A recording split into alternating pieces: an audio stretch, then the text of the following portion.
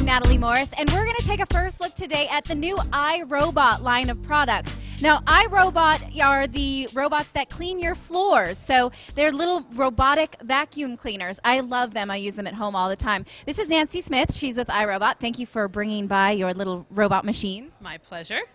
So you have a new line of Scuba and a new line of Roomba. Now let's go over what each one of them do. The Roomba is a vacuum cleaner, so it's not going to pick up, it's not going to scrub your floors at all. It's just going to pick up. We have a little mess here, and it does seem like an organized mess, but we did kind of grind them into the carpet so we can really put it to the test. Because this is not for organized messes, right? This is for real life messes. That's right. The whole idea behind our robots, they work in real life situations. So put it down in your home, push a button, and let it go, and it figures it out.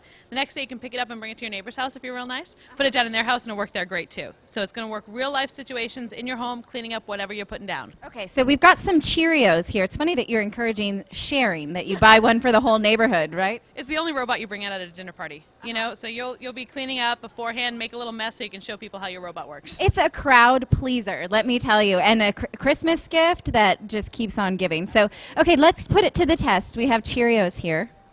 It's the easiest system ever. It just goes down and then looks for the dirt itself, right? Well, so what it does is it tries to figure out the size of the space, cleaning as it goes. We're doing a little Roomba soccer here because we have a mess. The robot doesn't see dirt in front of it, but it sees dirt underneath it. So there you go, that's good. It's going to go ahead and you'll see the path it's cleaning. It's going to clean around your shoe if you leave it there. It has sensors that can find edges and clean around edges. So right now it's finding some dirty area, clean right over those Cheerios, both the crushed up and the whole, which is really nice, so it picks up large objects as well as small. And the idea here is that the robot will clean an area, your floor, 3 to 5 times before it's done, and then it will go back and charge itself and be ready to go again the next day. Okay, that's pretty amazing because it did, in fact, let's turn it off for a second. It did, in fact, pick up all the Cheerio and the debris. There's some that we really embedded into the carpet here with my stiletto shoe. So it's going to need to come back and do that again, right? That's right. The whole idea is that it will get that area again and again. And so just like when you vacuum, you don't go over an area once, you need to cover it multiple times. And our robot will get it 3 to 5 times before it shuts itself off. Okay. One of the big things in my house especially is hair, because I shed a lot of hair, especially just having had a baby. You know that. You shed a lot of hair. So the hair gets wrapped around the bottom. Let's talk a little bit about that. Sure. Can I pick it up? Yeah, let's do.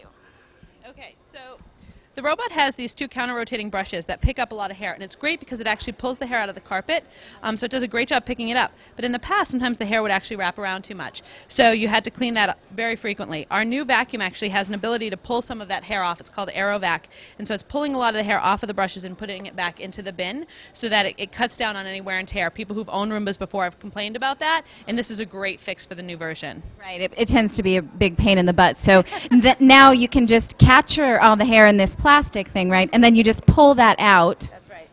There's a little thing here, pulls out. And dump that in the trash. That's right. We also now have hepatite filtration on it, which was a new feature for the Roomba for the 700 series. Okay. And then tell me a little bit about the timer as well. Sure. This robot has the ability to be scheduled, so you can schedule it up to 7 times. So you can have it go every day at noontime while you're at work, or you can have it at different times of the day if that works better for you.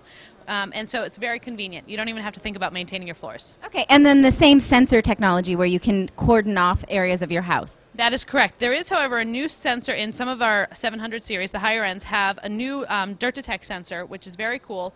The current one has a sensor that will detect fine particulate, so it actually hears the dirt. The new ones actually also have a optical sensor, so they can see dirt underneath it that might be lighter. So hair, like you were talking about. If you have a pet that sleeps in a certain area and there's a lot of hair there, you want the robot to spend more time there. So the new higher end 700 series will do that. Okay, and then you use these tiny little sensors to say don't go past this room, right? Correct. So they're called virtual walls, and you can set them up, and the robot will actually ping them and turn them on and won't go past them. But it also has its own sensors built in, like natural sensors, like cliffs, so it won't fall downstairs, so you don't have to worry about blocking those off or anything. That's so great. Okay, very good. And when does this come out, and how much can we expect it? Sure. Those are coming out the end of this in the middle of Q1. So if you go online to iRobot.com, and you can be updated as to when those will be available. And the price range is in $450 and up for this version. All right, it's an expensive gift, but let me tell you, if you hate washing floors and sweeping as much as I do, it's an investment worth looking into. Okay, now let's talk about the new Scuba. This is about half the size of the original Scuba, so it's a lot smaller. And again, I use this in my house, and one of the big complaints is that it doesn't get into the corners of the house. So now it's smaller, made for corners. It is made for tight spaces, absolutely. One of the biggest comments we got back from people is they wanted it to clean their bathrooms. Nobody likes cleaning bathrooms. I don't like cleaning bathrooms. Right, who likes that? Right. So the Scuba in its original form was 13 inches in diameter, too big to fit around toilets and around pedestal sinks and things. And so this nice, small, compact shape allows it to get into those tight areas and do a great job cleaning. Okay, so let's go ahead and we put some coffee down, and I'm not sure if our cameras can pick up, but this is blue Gatorade here. It could also be Windex. But you say that this is not for really recent spills, so I wouldn't spill my coffee and then send the Scuba over. I would wipe it up with a paper towel and then send the Scuba for the stains, right? That's correct. And if you see that coffee stain was dried on and it just did a great job lifting it. And again, the idea here is that it does the multiple pass. We've always found that the longer the robot runs, and it can actually leave a little bit of water behind that actually loosens up stains because there's water in cleaning solution. The great thing about these is that they're always putting down clean solution and water and picking up the dirty water, so you're never washing with dirty water. Okay. Now, you suggest certain types of cleaning solution, but you can also use vinegar, right? On our traditional Scubas, you can use white vinegar, which is great for hardwood floors. Absolutely. Okay. All right, and tell us a little bit more about the bits and pieces underneath. Now that we've seen it clean up this coffee, we'll turn it upside down. Yep. So this robot is very easy to fill, which was another piece of feedback that we had. So there's just fill here and empty here. So there's a water containment system in here that gets larger. The clean water gets filled up, and as it's picking up dirty water, it's filling the empty space with the dirty water. So again, they never meet. On the bottom here, what we have is a plate that it uses to scrub the floor and then suck up the dirty water. This plate is removable and washable, which is very important in our testing, because if I use this in my bathroom, I don't want it to go in my kitchen. Yeah, so for obvious gross reasons. So yes, exactly. So the idea here that you can take these off, wash them, and reuse them, or you can switch them out as need be.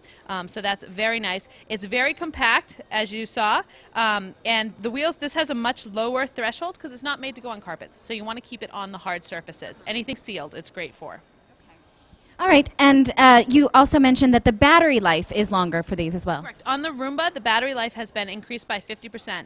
And so the idea is that you can, one of the other uses we thought people were going to use it once a week when we first came out with them, but they're using them 2 to 3 times a week, sometimes 7 days a week. Yeah. So the battery life, with any rechargeable battery, we try to improve it all the time. So this actually will last longer. Okay, and we can see this again in Q1, and for how much? That's correct. For $299, this robot will be available on our website.